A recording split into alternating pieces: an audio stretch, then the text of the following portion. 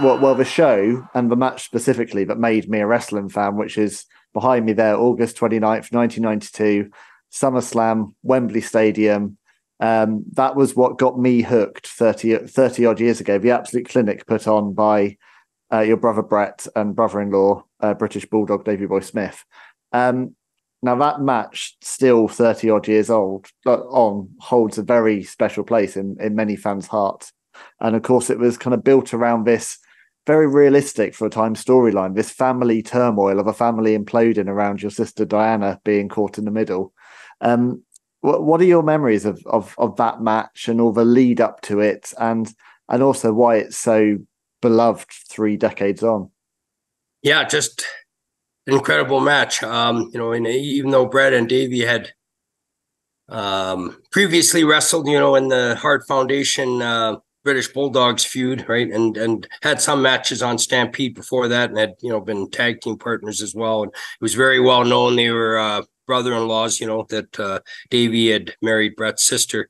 The WWF really played well, on that storyline, and it was just such a natural storyline. It didn't need a lot of drama. They didn't need any abductions or blackmailing or anything like that. Some of these very contrived storylines they've had over the years with wrestling. This was just kind of an internal family battle, for the Intercontinental title, and Diana being kind of caught in the middle, like you said, between Bret and Davey. And it was a great intrigue about it. And Davey had never won the singles title before. He had been successful in the tag team wars. Now he's breaking out as the British Bulldog, as a individual star. So and it was a classic baby face match.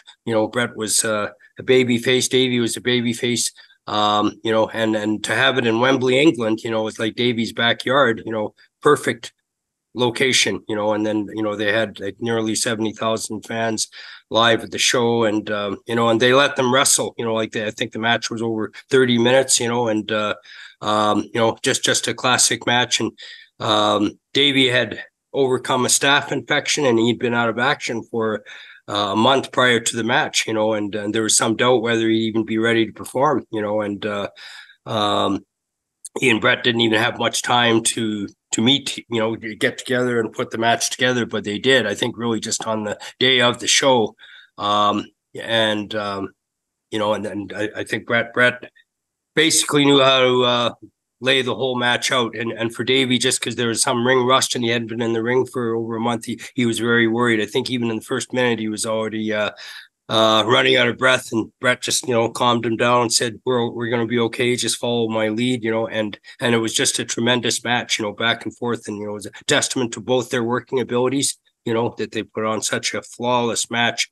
Incredible finish, Davey sat out Bret's victory roll and got the victory, and the people loved it. And, Davey was crowned as a new champion.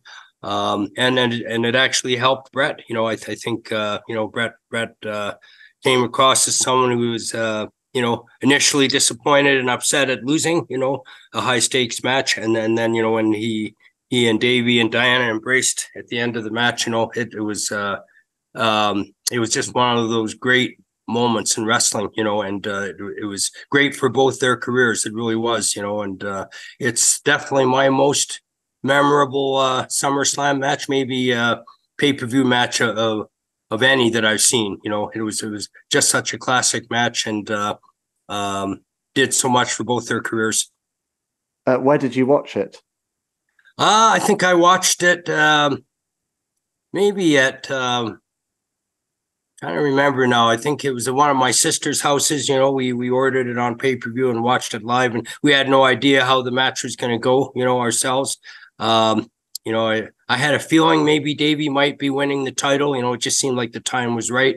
So we had no idea what the outcome was going to be or anything, and it was just a perfectly laid out match, and so we were able to enjoy it just like other fans, and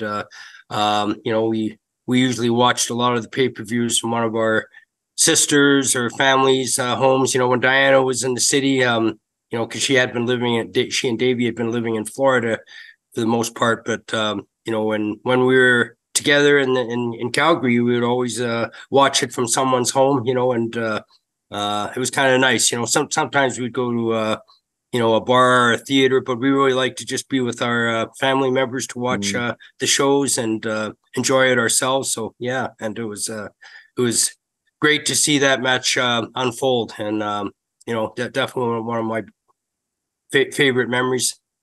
How was it for Diana being involved in being really immersed in a WWF storyline? I think interesting. Diana was very very modest, very quiet, but she was used very well in that storyline. She handled it really well. I mean, she was a beautiful girl, but there was nothing that was pretentious or sleazy about her role, nothing over dramatic. And then they kind of did a storyline with her later with Shawn Michaels, and it appeared like she was Shawn was coming on to her or something. And I didn't think that was very well done. I thought that was kind of exploitative, and it ruffled some feathers in my family. My dad wasn't very happy with that, So, but Diana actually was a good performer. She could play a number of roles well, but she just seemed to be a wife and sister-in-law caught, in the middle there, and her emotions and expressions I thought were perfect. Like in her own right, she showed she could be a really good performer. I think if you take Diana away from that equation, it's a very different match. I think it's such an iconic scene at the end of SummerSlam, the three of them in the ring, arms raised, fireworks going. That without that family dynamic, I don't think it would have been the same. No, it wouldn't have been the same at all. No, and it was kind of that human touch, and then at the end, it was just they all played it so well. Like Bret was initially dejected after losing the match and the title, and the fans were going crazy because Davey won, and then there was that little awkwardness, that tension at the end, and then they all kind of put their differences aside and embraced each other in the ring, and it would be kind of similar to seeing two brothers competing against each other in a Super Bowl or something, But when you add the third element, that female element, it makes it even more touching.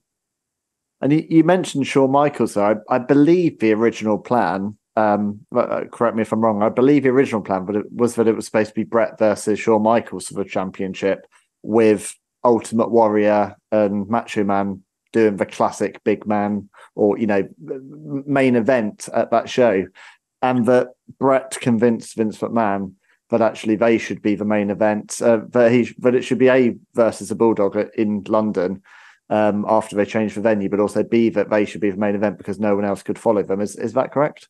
Yeah, absolutely. So I'm not sure if Shawn was the original opponent scheduled to face Bret or not, but I know Bret really advocated for Davey, and said this is the right time for Davey. And Bret was well established as Intercontinental Champion, and he had really made that nice transition from tag team to singles wrestling, and he was the most over babyface in the promotion at the time. There was nobody more popular than Bret, and so I think and that was always the case on UK tours. Just as someone who went to many UK tours and was a huge fan of your brother growing up, I mean, the Bret Hitman Hart reaction, there was something about his connection with the crowd which was unlike anyone else on the card. It was like a rock star come into the venue. It was very different to everyone else, and that never changed throughout his career. Yeah, no, absolutely. So, it was just the perfect time and place. And Bret was absolutely right. Like nothing else could have followed their match. Right. And it was fitting that, Davey wrestle in his home country in the last match of the show. It should have been the final match. And, it wouldn't have, it wouldn't have been as well received if it had just been preceding the Warriors and Savages match, which wasn't that great anyway. It was pretty limited, even with all the outside elements there with Sensational Sherry and Elizabeth and everything. It really made sense to put Bret and Davey's match on last and give them as much time as they needed, because it went about 30 minutes, I think, and it was just a classic layout, and it went perfectly. And and again, it helped Bret a lot because in in dropping that title as gracefully as he did, and showing some sportsmanship and kind of reconciling with Davey and Diana, at the end of the show. He got a lot of empathy, and then a month later, they put the world title on him. They had him beat Ric Flair in Saskatoon here, and so it actually elevated Bret's position, made him an even stronger star. So sometimes in losing, you can become stronger. And, it was a win-win situation for both Bret and Davey. And in a very surprising way, he became WWF champion very quickly at essentially an untelevised house show that was straight to video. But in Canada, in Saskatoon, in front of a crowd that really... very strange, but a crowd that really understood. I don't think anyone quite understood what it was happening in the moment that a title change had happened. No, really odd, and I think it was there was obviously some urgency in having Ric Flair drop the title. I guess they didn't have him in their long-term plans after all, and then they decided they had to have him drop it, to someone right away. And at the time, Warrior was leaving, and Davey, unfortunately, left shortly after that, over the steroid scandal, I guess. So, it made sense, that Bret was the right guy, even though he just dropped the Intercontinental title. And, so they didn't even schedule it for a pay-per-view match or build up a title match with him and Flair. They just had him beat Flair in Saskatoon, and, and they filmed it, but it really wasn't a televised match, and totally different from what you see today. So, and Bret was certainly ready for the role, and he had a really good following in North America, but especially in Europe, in the UK and Germany. His merchandise was outselling everybody's there, and he was a huge drawing card in all those places. And so while the North American market had dropped somewhat for live shows, after Hulkamania and the Macho Man and Ultimate Warrior periods were over. And there was it was a bit of a drop in business, a decline in the industry in North America. It was just huge in Europe, and a lot of that was because of Bret's popularity. Yeah, and I believe that was part of the rationale for why SummerSlam came over to the UK in the first place. Was it originally a US venue was swapped for the UK, and what a great move that was, because I think wrestling was huge in mid 1992, and it was just the perfect moment, I think, in terms of pop culture.